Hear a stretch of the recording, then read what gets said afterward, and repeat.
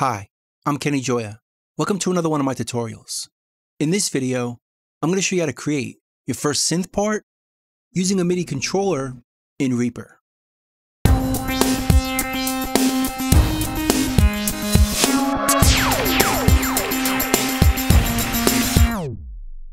I've actually made two videos showing how to create your first synth part.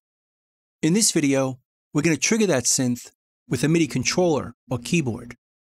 In the other video, I used a sequencer. If you prefer to see that video, it should be right next to this one on the Reaper video homepage. But in this video, we're going to trigger our synth with a MIDI keyboard, but we're going to play it. So the first thing we're going to do is we're going to download a drum loop to play along with our synth, just to keep it more interesting. So let's go to our search engine and type in Reaper Stash. Then we'll go to the website right here, and we're going to search first synth part. Then we'll click on this drum loop here and download it. Then we'll go back to Reaper and go to our directory on our hard drive, which is the Explorer on PC or the Finder on Mac, and find that file, which is right here. But let's first change the tempo of our song to 128, which is going to match that loop. Then we'll drag this in to Reaper and place it right on the bar. So it's playing from bar 1 to bar 5. So let's loop it by creating a time selection, turn on looping down here, and play it.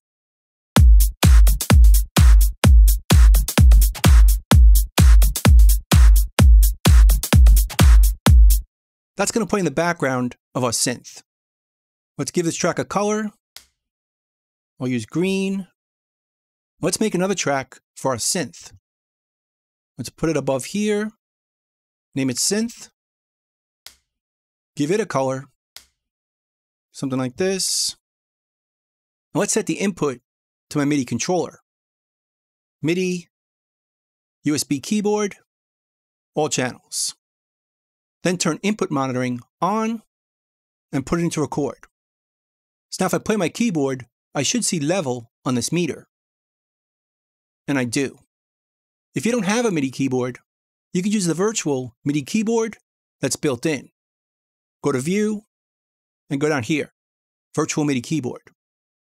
Then we can trigger our synth with the computer keyboard right over here using these keys.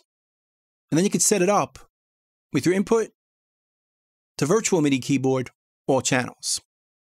But I'm using a MIDI keyboard that's plugged in to here, all channels. So we have level on my meter. We're ready to put a synth on this track. Let's go to our effects. Let's go to our instruments and choose Resynth or Reasynth, which is a synth that comes with Reaper, so I know you have it. Let's double click it. Now this is a very simple synth. By default, it's just a sine wave. But we can make it more interesting by adding in a sawtooth wave. Bring it all the way over, and it sounds like this. And we could also add in an extra sine wave right here. But let's pitch it down first, right over here, to -1200, which is an octave down. Then we can mix in a sine wave to create a lower octave.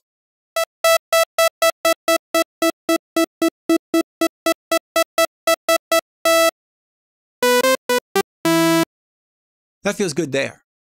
Now it still sounds a bit simple. So let's add in a filter after this. Let's double click over here. Now let's go to the Reaper plugins and go to ReEQ, which we could use as a filter. Double click it. Let's remove all the bands except for one and change it to a low pass filter, which is going to make it sound peaky. And we can adjust how peaky right over here with the bandwidth. Let's bring it down so it's really nice and peaky.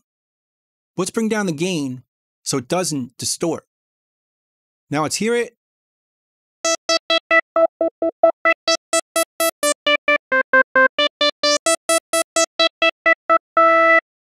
That's a bit more interesting. Let's leave it around here, but in just a bit, we're going to modify it so it moves to create a more dynamic effect. But let's first create a keyboard part. Let's close this.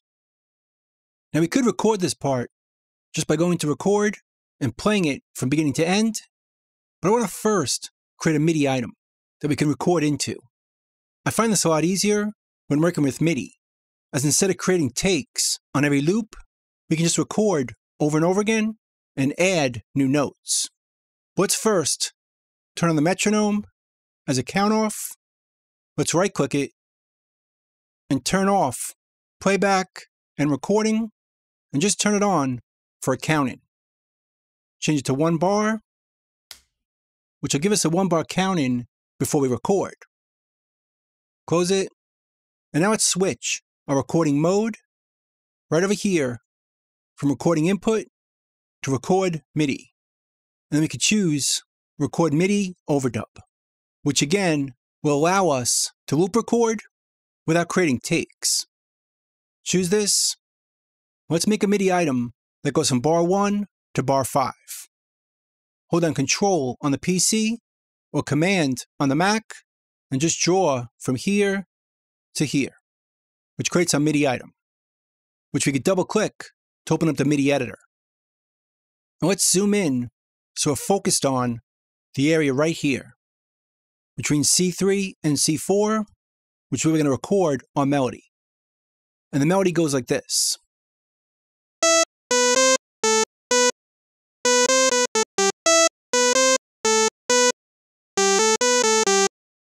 So it starts on E4.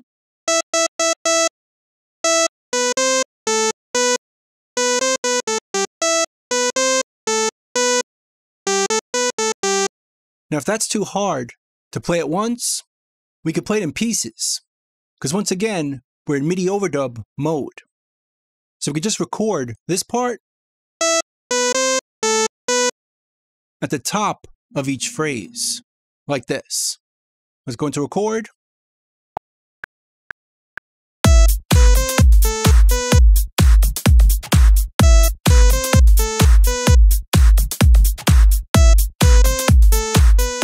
When we stop playing, we hear it in playback. So now we could add the pieces in between. And the piece in between, right over here, goes like this.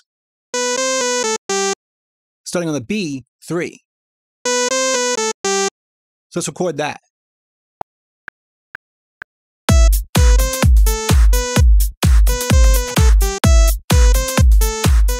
And it plays back after we record it.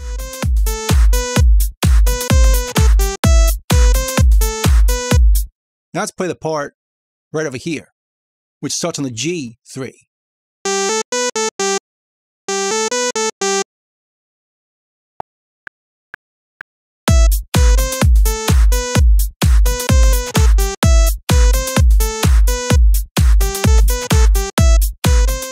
Again, it plays back automatically.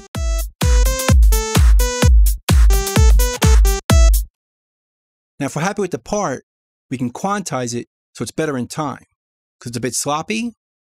So we'll go right here to this Q button and hit it. And we'll use the settings, use grid, and then we'll change our grid right here to eighth notes.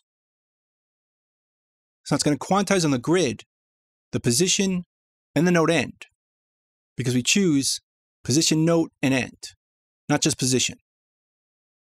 So each one of these is exactly an eighth note long and quantized to the nearest eighth note. So let's hear that.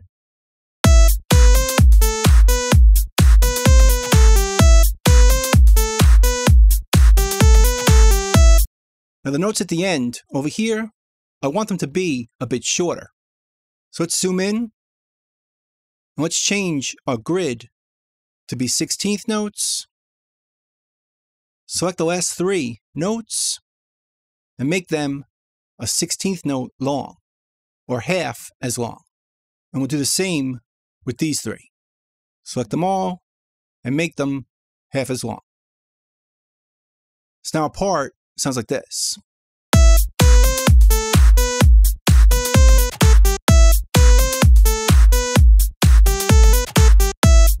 But each note could still be a bit shorter. So let's zoom in really close, because I don't want these notes to connect. Let's select them all. Hold down Shift as we trim the right side, which is going to ignore snapping while we trim the length of our notes. Let's make it just a bit shorter from what it was. It was right here. Let's make it about here. In fact, we could hear it in real time if we play it while we move it.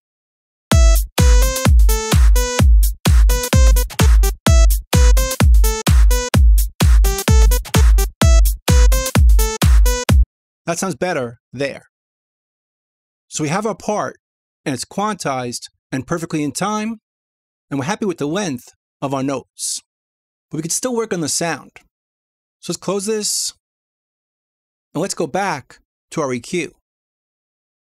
Let's select the frequency.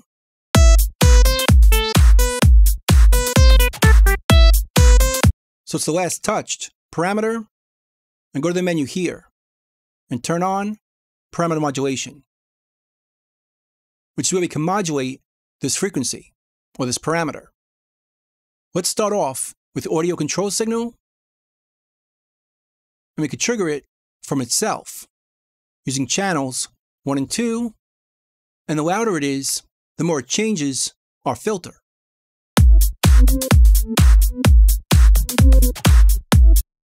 But it's a bit too low, so let's readjust the minimum volume and the max volume so the travel over here is as far as possible. So bring this down.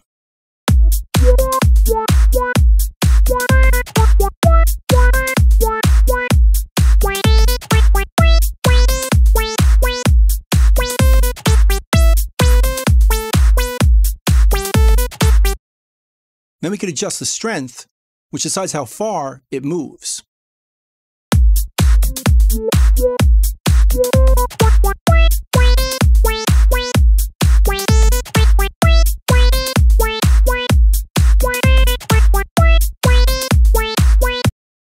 So where we set this is really based on personal taste. If you like a more filtered sound, bring it down. If you want more buzz, bring it up.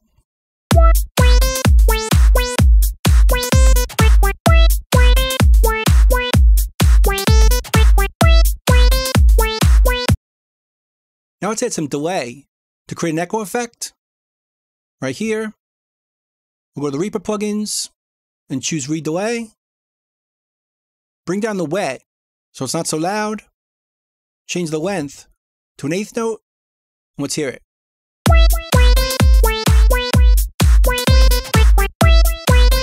Let's pan it to the left.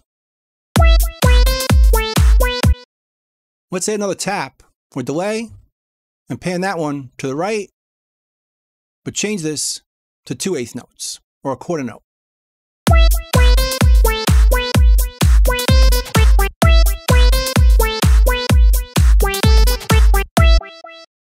It gives it more motion, and it's also a bit wider.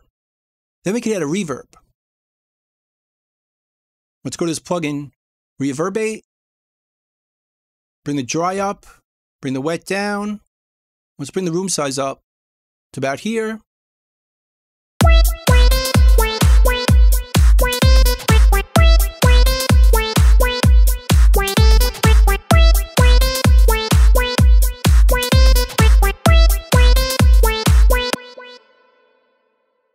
So just like that, we created our first synth part.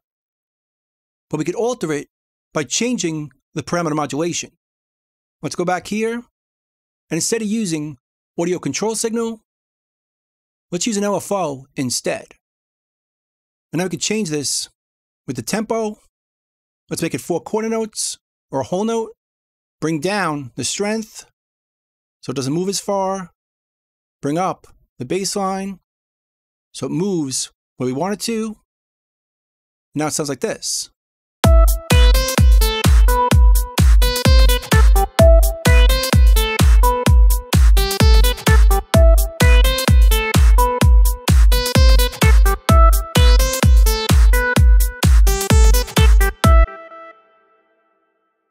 we can make it faster for a more radical effect.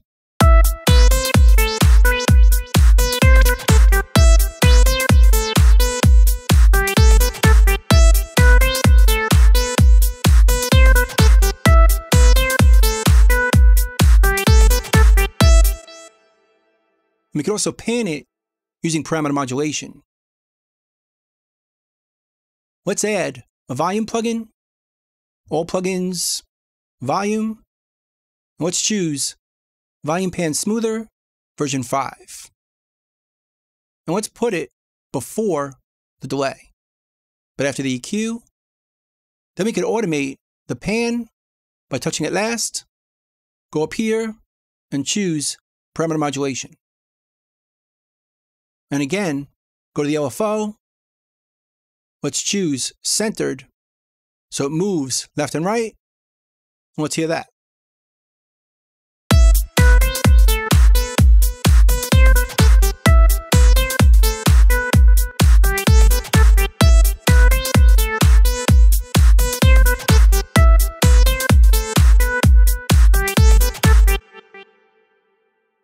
So there's so many different things we could do with this, but for now, this is our first MIDI synth part in Reaper. I hope you learned something, I hope you can use it, and I'll see you next time. Thanks.